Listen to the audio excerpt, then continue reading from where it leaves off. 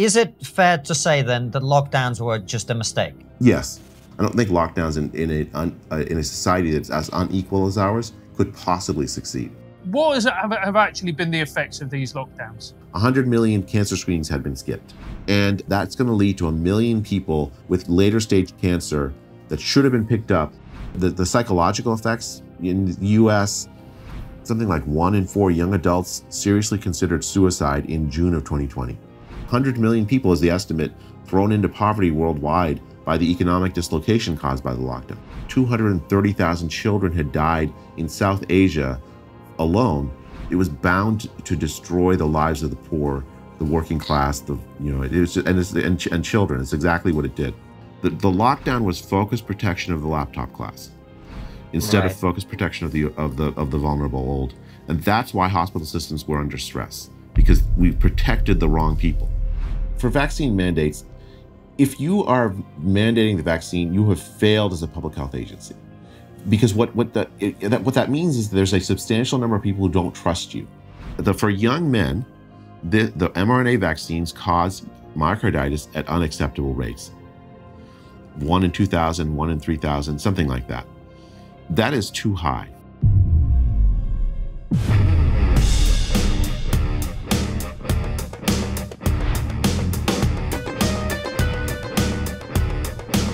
Are you tired of using bulky old wallets, giving you a bulge where you don't want it to be? My old wallet was massive, so it brought all the ladies to the yard, which was a huge distraction and got in the way of my esteemed work on trigonometry. Ridge wallets have an incredible solution for you.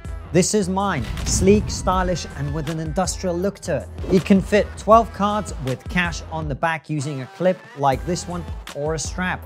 We've got one for the whole team. I've got one, Francis has one, even our producer Anton has one, but he's from Liverpool, so he flogged his on the black market. The great thing about Ridge is that they give you a lifetime guarantee, which means if you want, you can have only one wallet for the rest of your life. Ridge are so confident in the quality of their product, they will give you 45 days to test drive their wallets. That means you can get the wallet, use it, and if you don't like it, you can return it within 45 days. Because Ridge are such great guys, they're going to give you 10% off and free worldwide shipping and returns. To take advantage of this incredible offer, go to ridge.com/trigger. That's ridge.com/trigger and use our special code, which is of course TRIGGER. Hello and welcome to Trigonometry. I'm Francis Foster. I'm Konstantin Kisin. And this is a show for you if you want honest conversations with fascinating people. Our brilliant guest today, among his very many titles, is a professor of medicine at Stanford University and one of the co-authors of the Great Barrington Declaration. Dr. J. Bhattacharya, welcome to Trigonometry. Just a delight to be here. Thank you for inviting me. Oh, it's a great pleasure to have you on. We've been meaning to have you on for a long time. However, for those of our audience who are not familiar with you and your role, particularly over the last couple of years, tell everybody, who are you? How are you where you are? What has been the journey through life that leads you here? Sure. So I have a strange background. I have an MD and a PhD in economics, of all things. I've been a professor in the medical school at Stanford for 20-some years. I've written on infectious disease policy for a long time. When COVID hit, I sort of came to a different view than many people, I guess, that the disease was pretty widespread already, that there was a very steep age gradient in risk factors. And so we should follow a very different policy than we did follow. The policy, eventually we labeled it the Great Barrington Declaration. The idea is focused protection of vulnerable people, and then letting children go back to life, low-risk people get back to life, because the harms from the lockdowns themselves, maybe we'll talk about this during our podcast, but the harms from the lockdowns themselves are so bad that you just want to avoid them. That document, which I wrote with a couple of people from, with Sunetra, Gupta from Oxford and Martin Kulldorff from Harvard, that went viral. So anyways, I'm sure we'll talk about that, but that's my background. I've done this kind of work for a long time and been teaching at Stanford for a long time. And you were one of the people, together with Sunetra, Gupta and others, who were articulating the view during the pandemic itself, the main section of it, that lockdowns were very harmful, that many of the other public health policies that were being pursued were mistaken. And one of the responses was to ignore you and, in fact, to censor many of the things that were being said. So here we are. We can sort of look back and assess how things have gone. As you look back, do you think you were right? Do you think you were wrong? What is your assessment of how it's played out? I think we got a lot right very early. So we, meaning, I mean, wasn't just me alone. There was me and a very large number of other infectious disease epidemiologists and other health policy people that had shared my view. So, for instance, in April of 2020, I ran a study looking at how extensively the disease had already spread in Santa Clara County, California, where I live, in LA County, and then another study with Major League Baseball all around the country. We found in LA and in Santa Clara was that there was 3 or 4% prevalence of COVID antibodies. What that means, if you have the antibody, we can argue about immunity, but that certainly means that you've been infected and recovered. So that means that there's a lot of a lot more spread than people had realized. There's like 50 times more infections than cases. That meant the lockdown in April of 2020 meant the lockdown could not work. Like if you were thinking, okay, we do the lockdown, we get to 0, that was gone. Of course, that turned out to be true. We didn't actually end up getting rid of the disease, unfortunately. And there've been like 100 of these similar studies that have been done since that verify the same result we found. Jay, so sorry to jump in. So is it fair to say then that lockdowns were just a mistake? Yes. Yeah, I think that the disease was seeded around the world sometime probably in fall 2019, late fall 2019. Could be November, could be December, could be, I mean, you could persuade me earlier. I don't know the exact date.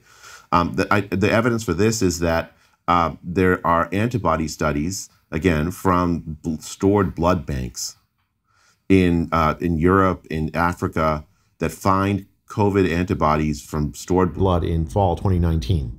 How did it get there unless someone from China went there?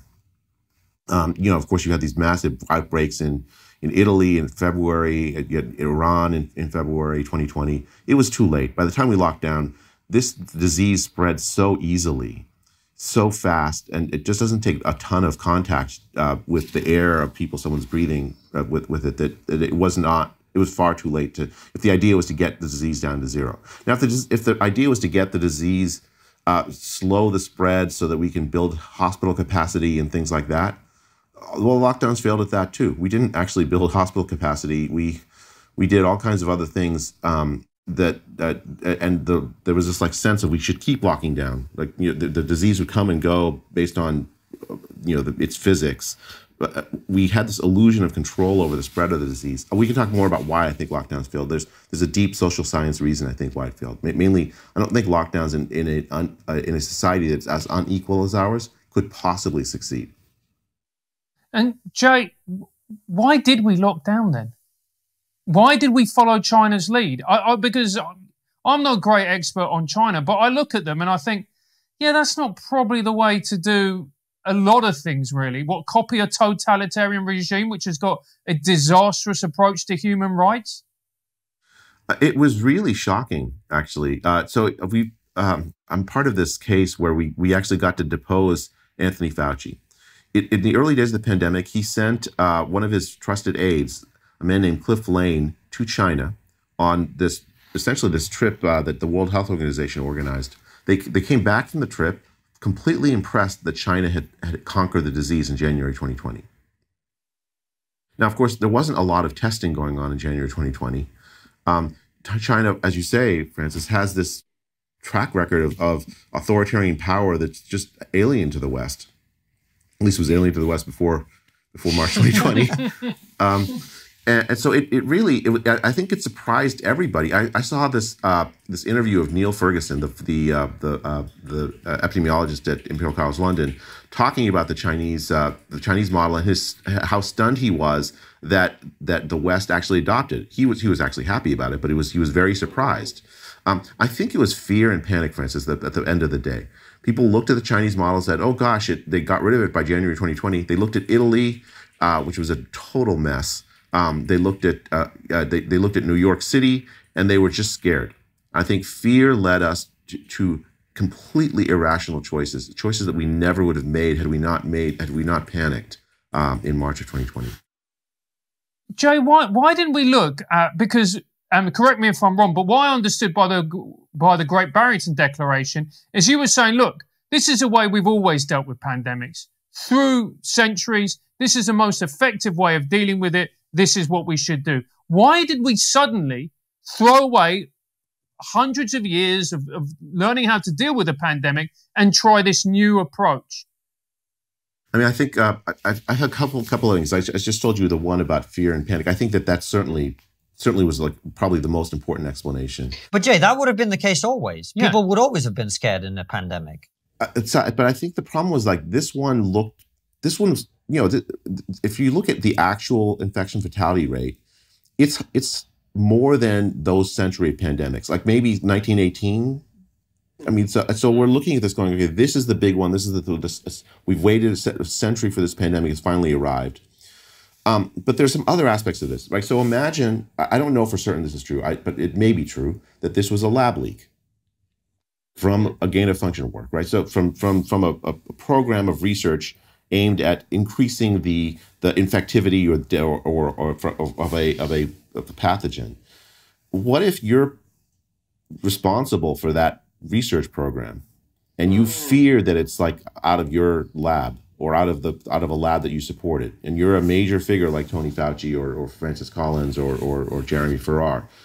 I mean, you're going to want to do absolutely everything you possibly can to like put the genie back in the bottle.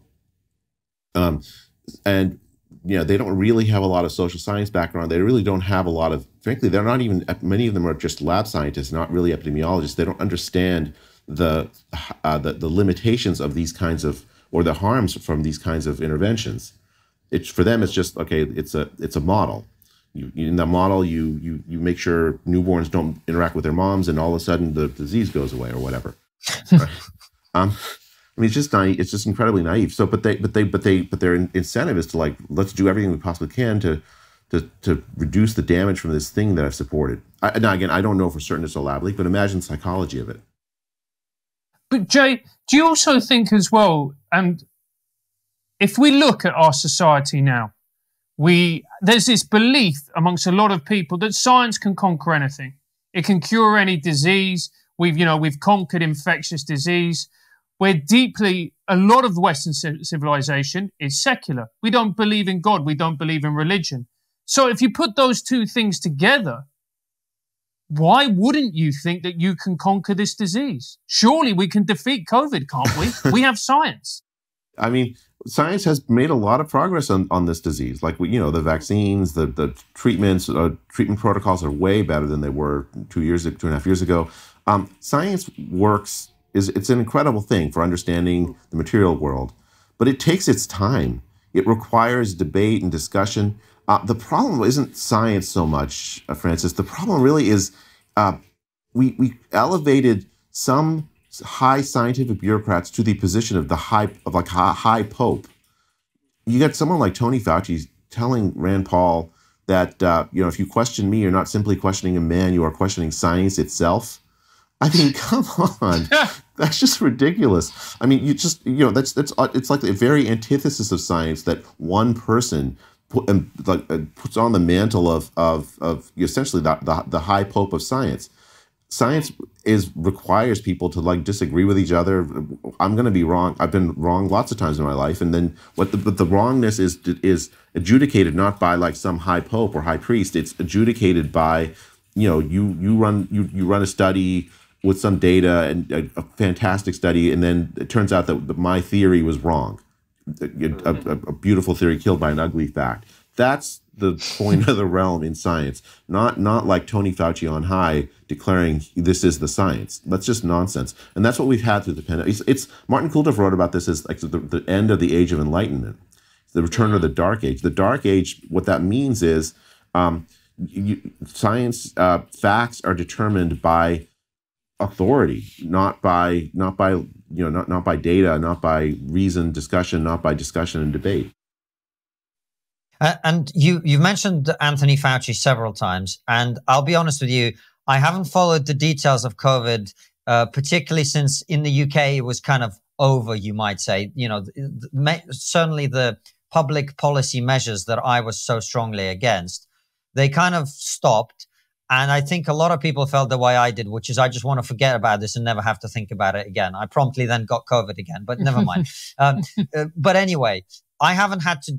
I haven't been forced to think about it in the way that I think I was before, where I was going, the government's going crazy. They're introducing all these measures that I think are tyrannical, frankly. I don't agree with them.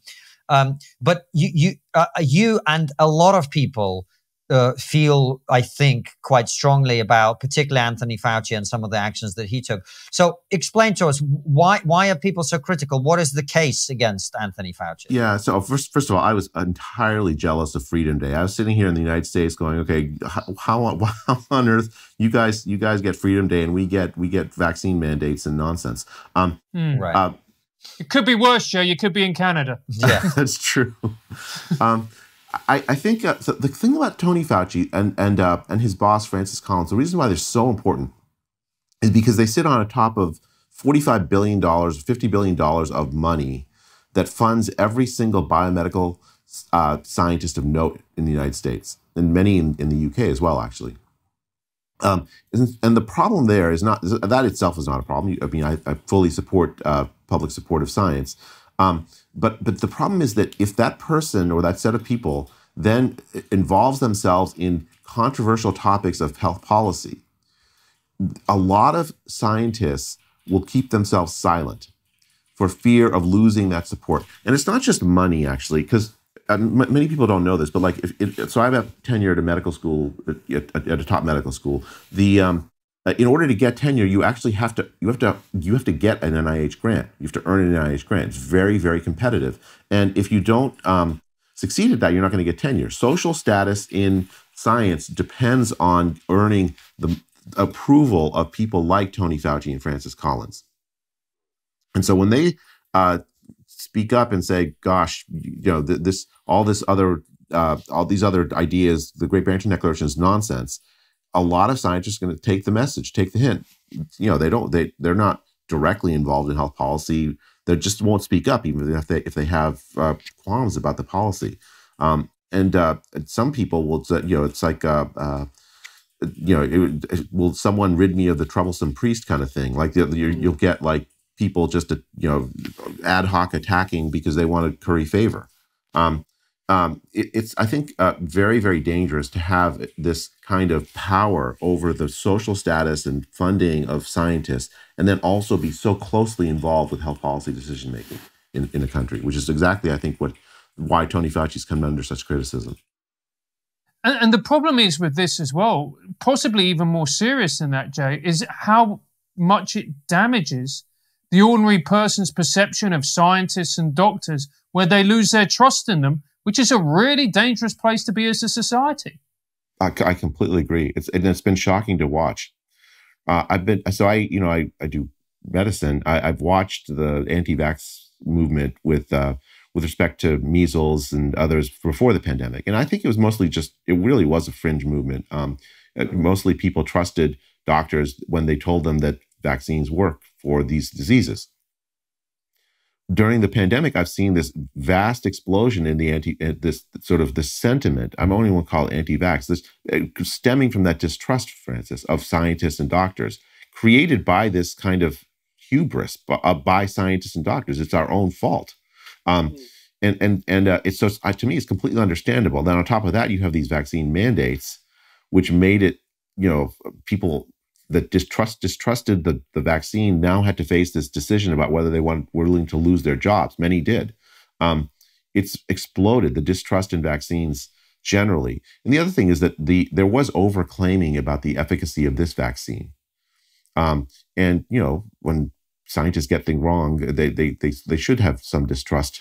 There should be some distrust. I think what would have gone a long way is just humility by scientists, by doctors.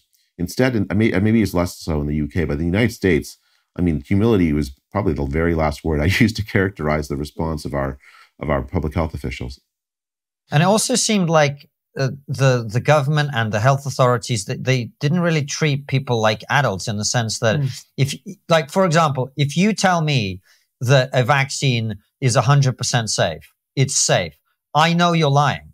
No vaccine is 100% safe, right? It might be 99.99% safe, but it's not 100% safe. And anyone who claims otherwise is clearly lying or hiding something. And likewise, people who pretend vaccines don't have side effects, or that they have high levels of efficacy when clearly they don't.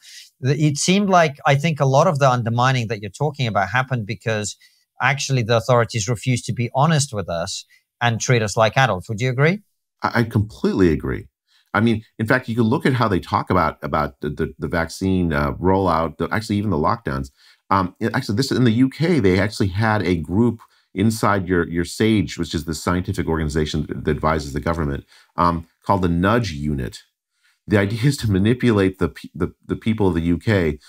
The use of behavioral psychology to try to manipulate people, essentially like a propaganda techniques, and then overstating, just exactly like you said, Konstantin, about basic things, right? So vaccines, it takes a while to understand the full safety profile.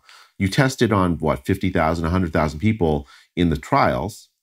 Then you send it out to billions. You're going to learn things about what the vaccine does, and it's not all going to be all good, right? So the myocarditis in young men from the mRNA vaccines, we didn't really know that from the trials.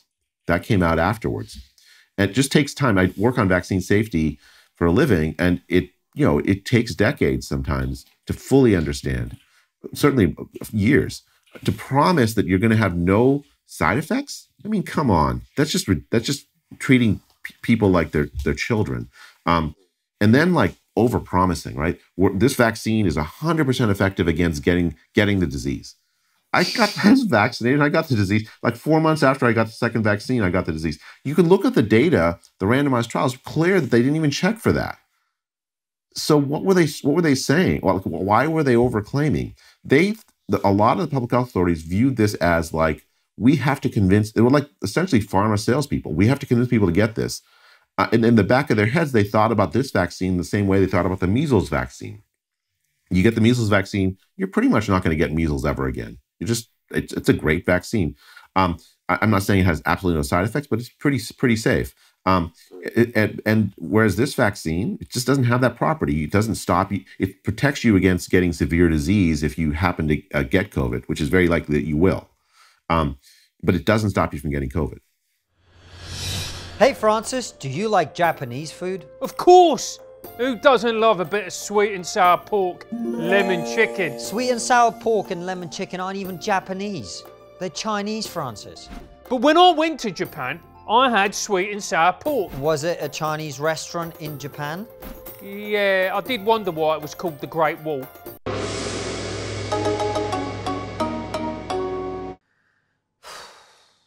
Unlike Francis, I've actually been to Japan. It is an amazing country which prides itself on combining traditional Japanese elegance with the latest in modern technology. And there is no better example of this approach than Kamikoto knives. The knives come in a heavy-duty ashwood box, which makes it a great present, especially with Christmas coming up. The knives are used by Michelin star chefs all over the world, so they're the perfect Christmas gift if you have a budding Gordon Ramsay in your kitchen. Kamikoto is running a massive early Black Friday sale right now and is offering our viewers an extra $50 off any purchase with discount code TRIGGERnometry. Go to kamikoto.com/TRIGGERnometry. As a TRIGGERnometry fan, you can get an incredible deal on a range of Kamikoto knife sets. Go to kamikoto.com/TRIGGERnometry to get an extra $50 off on any purchase with this code TRIGGERnometry during the early Black Friday sale. I bet they're great for cooking lemon chicken. Cut!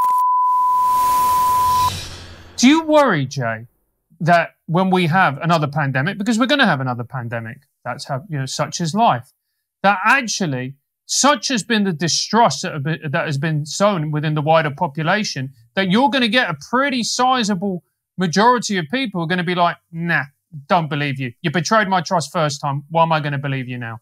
I mean, there are still people in Wales that are really quite upset with Neil Ferguson, the modeler, because of the mad cow disease. They killed like a very vast number of cows. Turns out it wasn't really necessary. I think you're absolutely right, Francis. That's exactly what's going to happen.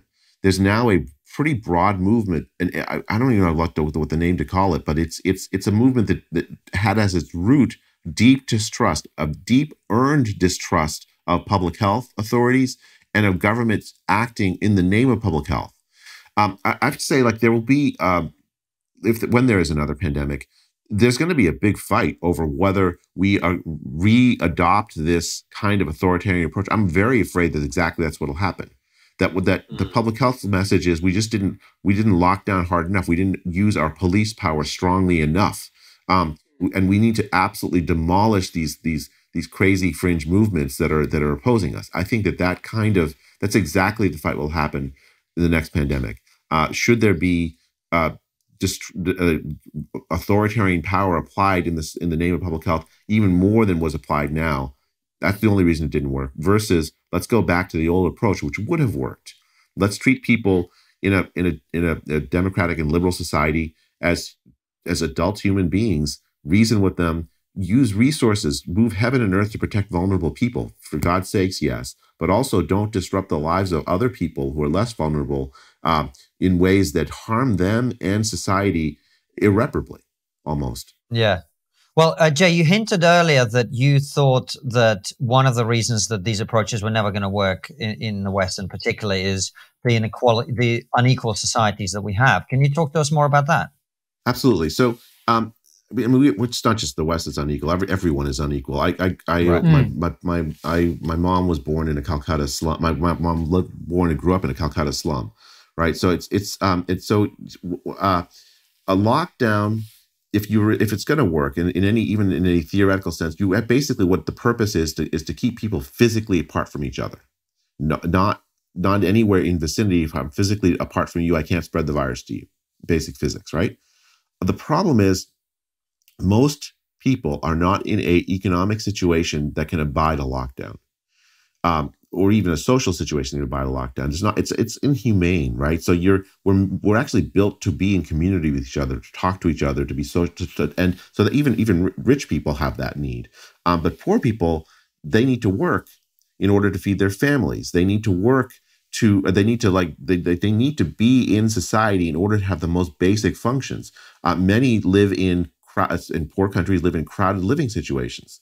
That's just a fact about the way the world is. You can't have a lockdown. That lockdown will end up impoverishing people. That lockdown will end up throwing people into food, near starvation. That's actually what happened. 100 million people is the estimate thrown into poverty worldwide by the economic dislocation caused by the lockdown. Those supply chains. Well, the pointy end of the supply chains is some guy in Ghana who's barely holding on, losing his job. And now he's making less than $2 a day of income. He can't feed his kids. Some of his kids starve. There's one estimate from March of 2021 out of the UN that 230,000 children had died in South Asia alone from the lockdown, the economic dislocation causing starvation by the lockdowns. That and the stopping of basic immunization. I mean, it was bound to have that effect. It was bound to destroy the lives of the poor, the working class, and children. It's exactly what it did. Because in many ways, what it did is it favored big business. It favored, these huge multinational corporations, and it also favored the laptop class, because they were the ones insulated from it, because they could still work, they could do everything they needed to do. And in fact, they could save money because they didn't have to travel anywhere. They could get discounts on their rent, but the working classes, they still had to go and do their job.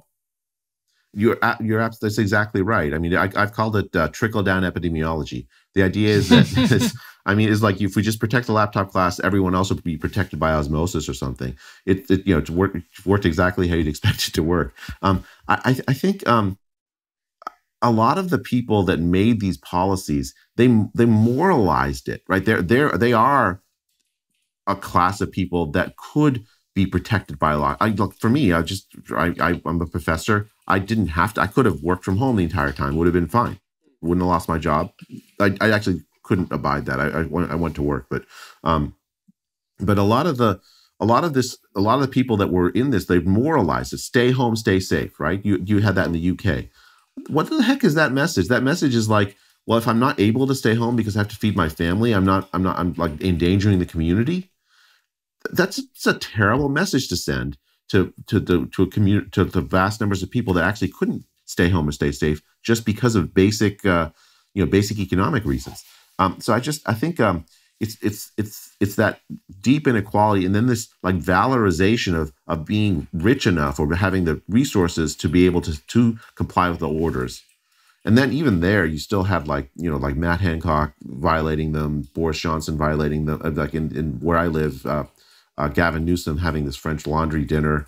I mean, actually, frankly, whenever I saw that, I would celebrate, not because of the hypocrisy of it, although there was a little bit of that, I have to admit, but also because people being human, it's fine. It's like it's just a reminder that everybody needs connection.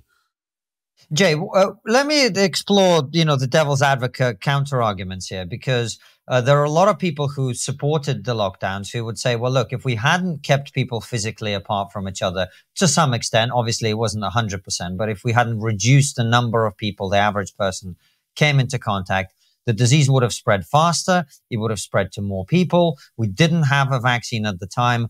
And the health care services, which were already struggling. I mean, the NHS, people don't know this, but there's newspaper headlines from every year over the last 20 years saying the NHS is about to collapse, winter crisis, the flu, blah, blah, blah. So you take that, you add on top of that this highly infectious disease that no one really knows. Wasn't it the right decision based on all those inputs to go, let's keep people apart, let's reduce the spread, let's make sure our healthcare system is going to cope. We built some hospitals. We didn't have the staff to put in them, but we built the hospitals that, do you see what I'm saying? Yeah, no, I do, Konstantin. So like the key thing is and there's some force to that argument. So I don't think the right thing to do is to do nothing. I don't think the right argument is to let the virus rip, because exactly what you said would happen. The right thing to do is focus protection on the most high-risk people that were likely to go to the hospital, right? So just to give you an example, in New York, Governor Cuomo sent COVID-infected patients to nursing homes, even though their older people were the highest risk of being hospitalized if they get COVID. Why did he do that? It was not because he's an evil guy. The reason he did that is because the epidemiologists were telling him that you have to open hospital beds or people will die from overcrowded hospital beds. That was focused protection on the wrong population. If he had understood that older people were the most likely to be hospitalized, then he would never have done that. He would never have sent older people, put the older people at highest risk. So if you want to protect hospital systems, you protect older people because that's who that's the highest risk. By doing a focused protection approach, you minimize the risk of the hospitals overcrowding. If instead you do a lockdown, the disease is going to spread anyways, right? Maybe you delay for a short time, but not for that long. Like in Toronto, during the earliest lockdowns, the 30 richest neighborhoods saw no case spread. The 30 poorest neighborhoods had enormous outbreak. That was repeated everywhere you saw a lockdown. The lockdown was focused protection of the laptop class instead of focused protection of the vulnerable old. And that's why hospital systems were under stress, because we protected the wrong people. That does make a lot of sense to me. Coming to the conversation about the vaccine, you will know, as you alluded to, that there are a lot of people who've got a lot of questions about it, who are concerned about it. What is your assessment of the safety and efficacy of the vaccines that we currently have at the moment? So let me start with efficacy, because that's I think probably the most important thing. I think and let me just start. I'd say safety is quite important. Well, okay, but they're both important. Actually, can I start with the conversation with immunity more generally, because I think this is a key point that a lot of people, when they talk about the vaccine, they miss.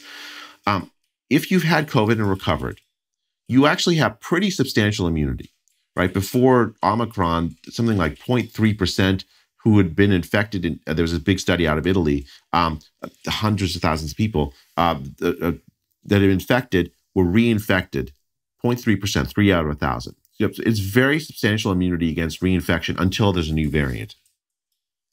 And then the other thing is, if you have infection and you've recovered, you actually have pretty substantial immunity against severe disease on reinfection.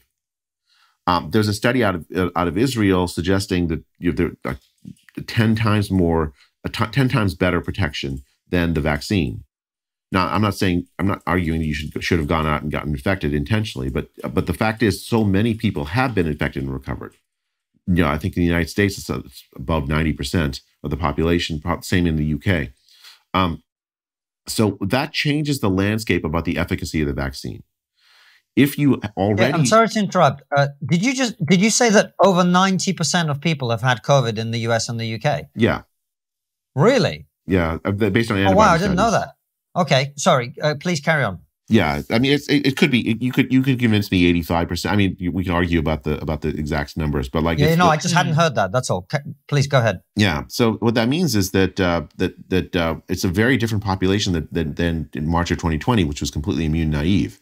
And in that population that's less immune naive, the marginal efficacy of the vaccine against severe disease is less important. Now, there still may be populations that are where it's important. Again, focused protection, older people who've not had the disease that are higher risk. There still may be other populations. So I'm not saying it has no use, but it's much more limited than it was in December of 2020 when the vaccine first arrived. The vaccine itself, it was designed for the Wuhan strain originally. Now we have these bivalent boosters that are designed for a strain that actually is mostly on its way out. So we have we're sort of chasing our tail with like exactly the formulation of the vaccine. But all that is actually much less important than the fact of the vaccine. The vaccine itself, if you're immune naive, does protect you against severe disease and death.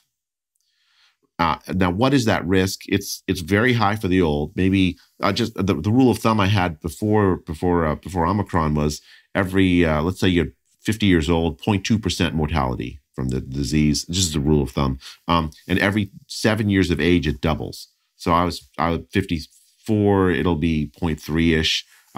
If you're 57, it'll be 0.4. If you're 64, it'll be 0.8. And you go back down the other way. By the time you're both young men, it's going to be pretty low, the mortality risk from the disease. The vaccine then is much more important for older people who face a very high risk. If you're over 80, it's got a very high risk of dying, 3, 4, 5%. So it reduces it by tenfold. Really useful. Doesn't stop you from getting it. So it's efficacious in one way, but less efficacious in another. The degree of efficacy, the extent of it matters. It depends on who you are. Younger people less so, older people more so. Now the vaccine side effects. For young men, the mRNA vaccines cause myocarditis at unacceptable rates. 1 in 2,000, 1 in 3,000, something like that. That is too high. It does, and sometimes people will say, well, gosh, it protects you against getting COVID, which can also cause myocarditis, which is true, that it also causes myocarditis, but it doesn't protect you against getting COVID. So now you face both risks. You face the risk of the vaccine, myocarditis, and you face the risk of COVID myocarditis. For young men, and you don't get a huge benefit because you already are protected from COVID by dint of being young. I don't understand the push to vaccinate children, for instance, because the cost benefit just doesn't work out. It's one thing if you have a vaccine, you have to vaccinate children in order to have the disease stop spreading. But this vaccine doesn't do that. So what's the argument? And Jay, I suppose the one thing that whenever I hear people talk, they always ignore long COVID. They always ignore the people who get COVID and then become desperately ill as a result of that. So can you enlighten us? What are the portion of people who get COVID who were previously healthy, active, fit adults, and then because for a variety of different reasons are no longer able to work or their life is no longer what it used to be? Yeah, no, so that's a really good question, Francis, and thank you for asking it. So the key thing is In terms of the policy, preventing long COVID means preventing you from getting COVID. I don't know any technology that does that. So what we're talking about is just how do we support the people who have this long-term outcome.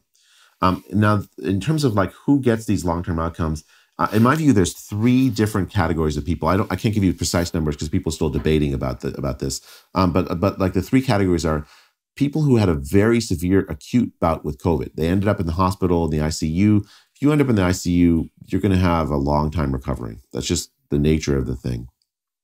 It's going to be hard. There's no sugarcoating it. What's best is don't end up in the ICU. How do you do that? Reduce the risk of exposing older people to COVID before the vaccine. Vaccinated older people now that we have the vaccine. Second group are people who have these like lingering symptoms. Right? Probably the classic one is you can't smell. Omicron doesn't seem to produce that at the same rate, but like there's some people. When I got COVID, I lost my sense of smell, and it came back about 3 weeks later. I was absolutely thrilled when I could smell, I could smell mustard again. That was fun. But some people, maybe 1%, less than 1%, a year later can't smell. Right. There's some lingering effects like brain fog, things like that. Brain fog meaning like people are fatigued and they have having trouble like, with like regular activities in life. People have done studies of this where in order to quantify the number, to answer your question, you can't just look at people who've had COVID and then ask them. You have to have a control group of people who've never had COVID because many of those symptoms are non-specific. Right, I'm often tired, and you can call it what I have is brain. Maybe I have brain fog now, you guys. I don't know. So you have to have that control group. In studies that have a control group, they find in children basically no difference between the set of kids who had COVID versus who didn't. 3 months later, having one of these like non-specific symptoms. Maybe it's like 5% report at least one of the symptoms. In big studies like out of France and elsewhere. In adults, you see higher rates in people who've had COVID versus the control group, but it's like 7% versus 4%, and it varies. So I think there's some legitimate lingering symptoms for COVID in a relatively small group of people. There's also a third group that I think we've been through a tremendously stressful time. And people have been gripped in fear over hopefully not so much anymore, but over the risk of getting this disease. And I think that there's a somaticization of the symptoms that comes from that. It's why you see people who have not had COVID, in 2020 saying like they felt like they had long COVID. It's a lot of that comes out of depression, fear, anxiety. And those are real things. I don't want to diminish them. And those are things, but you have to treat that very differently than you treat, I can't smell a year later after I got COVID.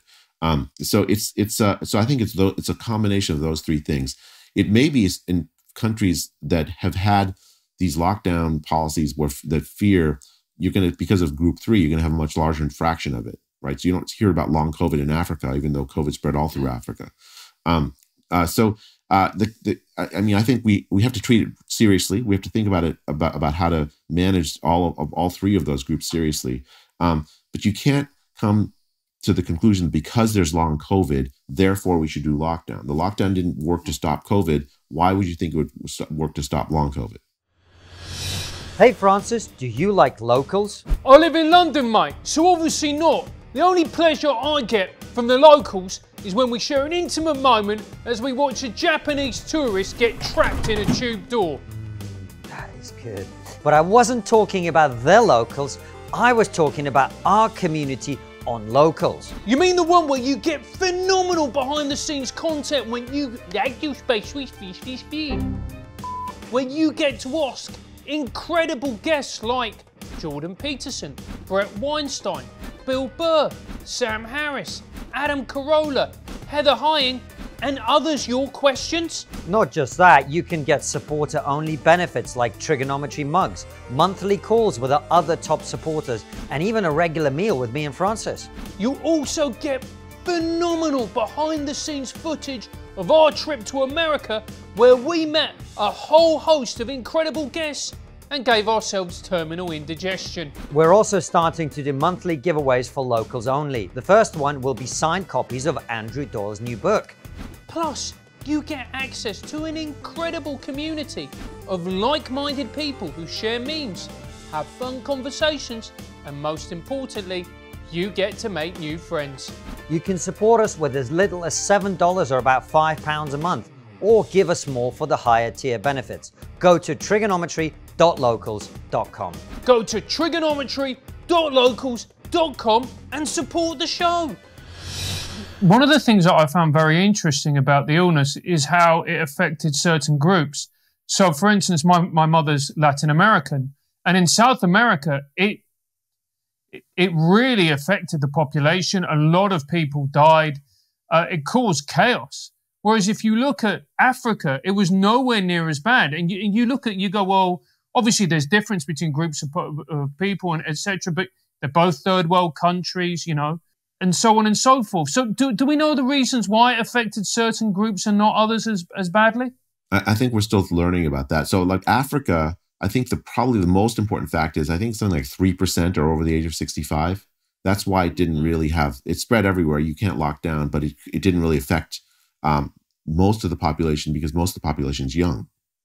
You know, like a very large fraction under the age of 18, excuse me. Latin America is older, for one. So I think that's probably the primary reason. The other thing is like Latin America, I was looking at the lockdown in Peru and my heart just broke. Like they were a massive poor population of poor folks in Peru who were just devastated by the lockdowns. And then at one point, they reclassified all their deaths, the excess deaths, as COVID deaths. And so you're like, oh, you had the lockdown, and then you and you had all these COVID deaths anyways because of the reclassification. Well, in fact, they were just lockdown deaths, deaths because they had this draconian policy that didn't let poor people, you know, go earn a living so that they could feed their families. And Jay, well, I want to ask you a slightly provocative question because, as you know very well, I'm sure, because so much of public health policy was so difficult to understand for people who were attempting to think rationally, who were not experts. I was trying to look at it and go, well, why on earth would you do this? This clearly doesn't make any sense. Why on earth would you force people to take a vaccine that doesn't stop the spread? Like all of this stuff. And it has produced, as you alluded to earlier, a lot of people who think there's something deeply nefarious going on here. These aren't mistaken people who were trying to, you know, do their best and maybe cover up for the fact that it leaked from a lab in Wuhan and whatever. But actually, this is an attempt by the public health establishment to take more control of people's lives, you know, permanent surveillance, telling you, you know, you can't buy a train ticket if you haven't been vaccinated. And, you know, we see some news stories out of places like Canada where they do seem to sort of be heading in that direction. I read a story today about how I think somebody in Canada is recommending that unvaccinated people are treated as mental health problems to be solved. What do you make of all of that? What do you say to those people? Do you agree with them? Do you have an explanation of why they're wrong? Like, what's your take on all of it? I mean, I think it's complicated. Like there are definitely people, Konstantin, who took advantage of the pandemic and took advantage. And they absolutely did. So, like, you know, the pharmaceutical companies pushed. There's a drug called remdesivir put out by Gilead. They was pushed really hard on the basis of really bad evidence. And a lot of patients got it in hospital. The claim is that it may actually harm people. I don't know if that's true, but like it certainly didn't help people. It didn't solve you from dying in hospital if you took it. So I think that there are pharma interests that took advantage. There were politicians that took advantage. There were a very large number of public health people, especially, I mean, it looks like anyone with an MPH on Twitter, like they have this they convey this anxiety. Don't see your family at Christmas. Don't don't hug your children. Don't if your kids coming from home from college, stick them in the garage. Don't let them anywhere near you. I mean, you get this sense like the whole profession of public health is filled with these anxiety-ridden people who don't know how to manage risk. So I think there's some aspect of people's foibles and economic interests did play a big role in this, but I don't think it was the center of it. I think it was these opportunities presented themselves, and people did what they normally do: is they act in their own interests, not for any nefarious reasons, because it just is their own interest. I place the central blame in public health authority, the top public health authorities, who argued that we had to follow this policy or else. And all of the dominoes that came out of that after that are like it came out of that first domino being pushed. And Jay, talk to me about something else, because one of the most difficult issues kind of intellectually for me to think about during this whole thing is I felt viscerally that vaccine mandates, the government saying you must inject this thing in your body. We knew at the time it had side effects. We knew that it would have side effects because all medicine does. I thought that was wrong. And I'm not a trained doctor or public health official or anything like that. I just thought that was a line the government shouldn't cross in these kind of situations. What are the ethics of mandatory vaccinations from your perspective as someone who understands health and understands public health? Should it ever happen? I mean, if somebody said to me in the podcast I did, what if this had like a 90% mortality rate? Now, my facetious counter argument is if it did, everybody would take the bloody vaccine by themselves. That's right? Not facetious. You're absolutely right. 100%. However, what are the ethics? Is it as simple as what I'm saying? The government should never do that, or are there circumstances where they should? How do we make these decisions as a society? Okay, so first, for vaccine mandates, if you are mandating the vaccine, you have failed as a public health agency, because what that means is there's a substantial number of people who don't trust you. They don't trust you, right? And so, like, as a general rule, you don't want to tell people to take something that's bad for them on net, right? So the only reason why you would ever want to do a mandate is there's a group of part of the population who essentially has to take one for the team, right? You're going to expose them to something that's bad for them because then it'll benefit the community at large. Otherwise, there's no purpose in it. What you said is exactly right. If there's a 90% death rate from some disease and there's a vaccine that gets rid of that risk, everyone will take it with no mandate. As long as the public health agency is trustworthy enough that you believe them, right? So I think so. The first observation: if you're requiring a vaccine mandate, the public health agency has failed. It doesn't have the trust it needs from the population, so that when I tell you, Francis, this vaccine is good for you, you believe me and take it. So Sweden had no vaccine mandate and yet incredible uptake of the vaccine because people trust the Swedish Public Health Agency. Okay, second thing, I think there's a legitimate social debate to be had about whether if you have a vaccine that stops disease transmission and you have a group of people who don't want to take it because it's bad for them, whether it's ethical to force them to take it. I've seen good arguments both ways, and frankly I'm undecided about that. I think it would matter a lot about exactly the nature of the disease and how it spreads, and it would be a complicated, difficult argument to have, right? So kids, I don't think are very high risk from COVID. I think the vaccine is not worthwhile to give to children. But you could convince me that if kids are super spreaders and the vaccine stop the disease spread, maybe we can have an argument. I probably would come down the other way because I don't think we should ask kids to bear the burden of the disease spread. But like that's people could differ on that. Mm-hmm. But we don't have a vaccine like that. We don't have a vaccine that stops disease spread. So why did we create this like second-class citizenship for unvaccinated people, like these pariahs? It's essentially it's a vaccine discrimination, right? Like in Canada, you couldn't travel internally. You still can't come to the United States if you're just visiting, if you're unvaccinated. What purpose is served by that? COVID's everywhere. An unvaccinated person is not unclean. That's essentially what, like, treating them as lepers. I have no idea, and there's no justification for it. It just, all it serves to do at this point is undermine trust in public health. Jay, this is actually true, and it's something that always used to make me laugh. Apparently, Hitler was against vaccine mandates because he thought it was a bit far. He's a vegan too, or something. I don't. Or yeah. But I think an important question that we should ask at this point in the interview, Jay, is what have been the long-term health effects of the lockdown? Because I'm seeing an excess death rate. We've got an excess death rate in this country. Nobody's really talking about it because it's long COVID, mate, all of it. Yeah. Because it's an unpleasant truth that really nobody wants to talk about. So what have actually been the effects of these lockdowns? I mean, it's heartbreaking, right? So in Europe, there was a modeling study. It was a really interesting model study that suggests that 100 million people had skipped cancer screening during the pandemic. 100 million? 100 million cancer screenings had been, I shouldn't say people, 100 million cancer screenings had been skipped. And that's going to lead to 1 million people with later stage cancer that should have been picked up, then that they're going to, often will kill them that shouldn't have killed them. So women will die of breast cancer, stage 2, stage 3, stage 4 that should have been picked up at stage 1 from hormonal screening that didn't happen.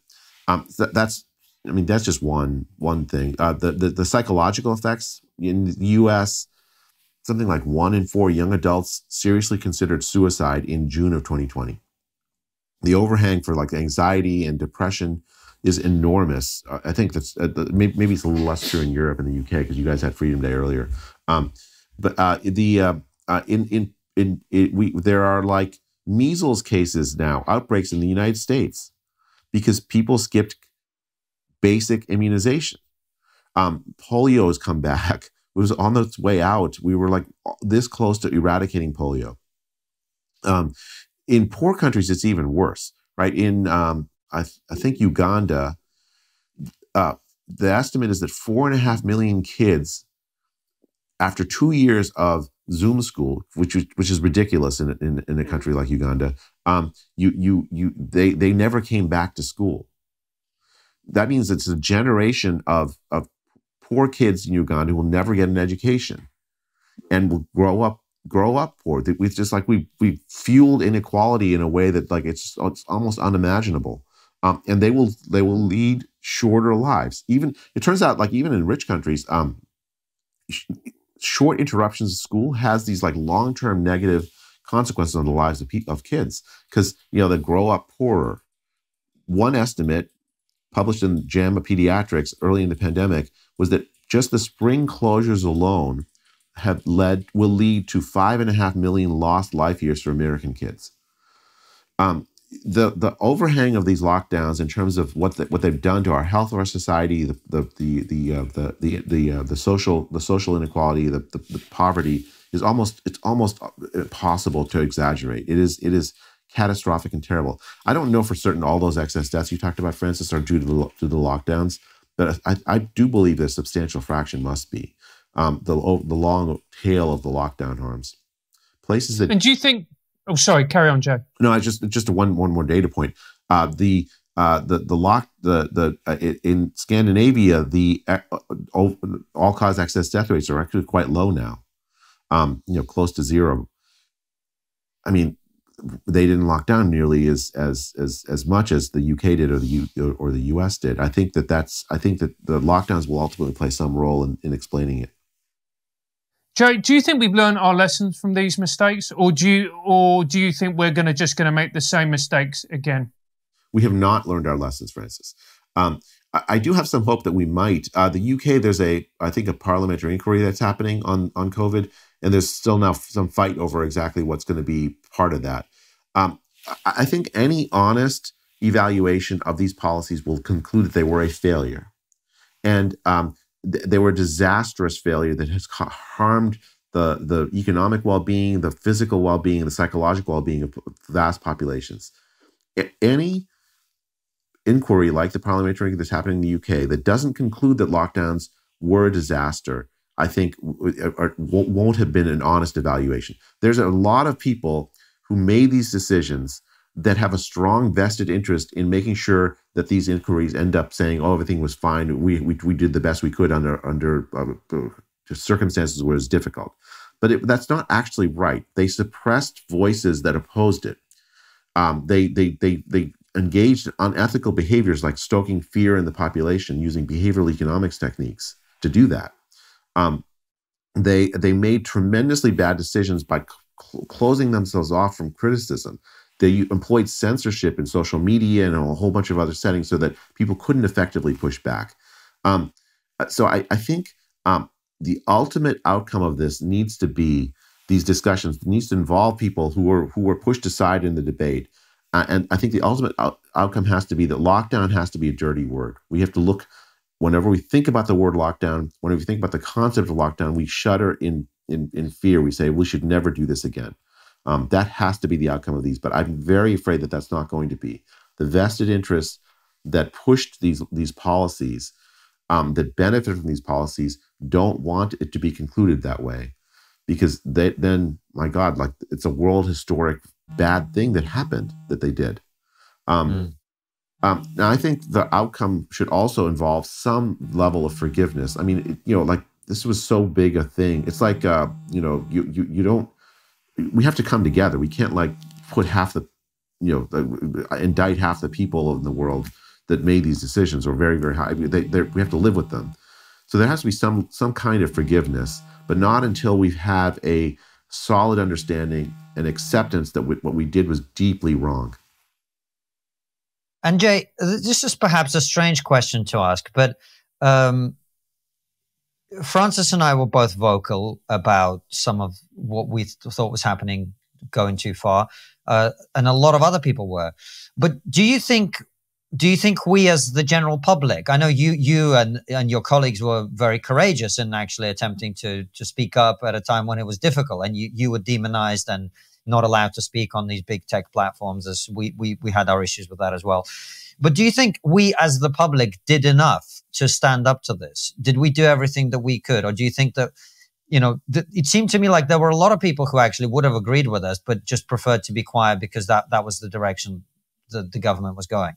I mean, I think in March of 2020, it was basically impossible. I think that the fear was so great that it was very hard for public word. I mean, I remember there was some group tried to organize a lockdown protest in local, and they were just, I mean, normally protests in like, hippy dippy California are fine, but you just can't do that in March of 2020. But I think a lot of the easy answer, Konstantin, is that the public didn't do enough, but I don't blame the public, right? You had deployed against the public these techniques of social control that are very difficult to push back against, right? If you're censored on YouTube or whatever, well, now people like distrust me because, gosh, these smart people in tech think I'm saying something crazy enough that they can't even be presented to the public at all. You organize a protest or something against the lockdown, and then all these very smart people say you're doing something deeply irresponsible. It's very difficult for the public to speak up. In fact, one of the reasons we wrote the Great Barrington Declaration was to enable the public to say, look, there isn't a consensus on the lockdown. There are legitimate people who disagree with it, and so they could speak up and say, well, we're not crazy. We're actually engaging in the public fight over this deeply important issue, and we should have our voice heard.